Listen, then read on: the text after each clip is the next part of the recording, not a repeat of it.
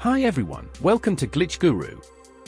In this video, I'll show you what to do if your iPhone is not autofilling the OTPs you receive. First, open the Settings app on your iPhone. Now, scroll down to tap on General. Here, tab and select Autofill and Passwords.